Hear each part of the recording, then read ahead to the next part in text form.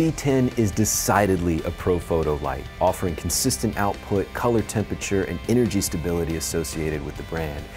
But here's the thing, the B10 is basically the size of a camera lens. Think of it as like a slightly shorter, slightly fatter 70 to 200. It weighs a little over 3 pounds with a battery and light stand adapter attached, and it'll output 250 watt seconds with up to 400 full power flashes per charge.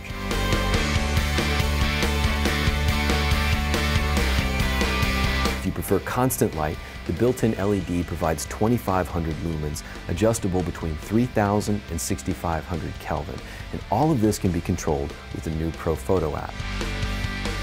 In fact, right now, I'm being completely lit with the Profoto B10.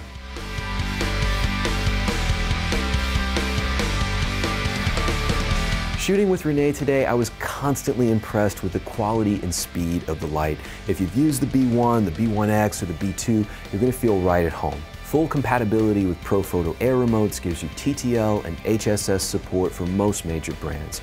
And of course, over 120 dedicated Profoto light shaping tools. From standard portraits to experiments with smoke, the B10 held up to anything that we threw at it.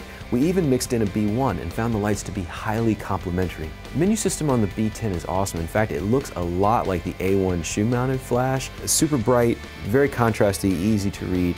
You know, some of the surprises that I saw in the B10 were all of communication with the head is completely wireless, either through the Profoto app or using an Air remote. There's no PC sync, there's no sync cord port. You're either doing it through the app or you're going to be doing it with a Profoto Air remote. Also, there's a USB-C port on this. That's the first time I've ever seen that on a professional strobe.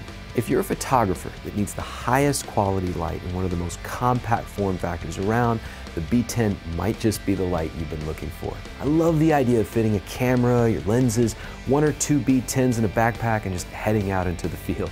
For more on the Profoto B10, photography, and all things imaging, visit B&H. I'm photographer David Flores. See you next time.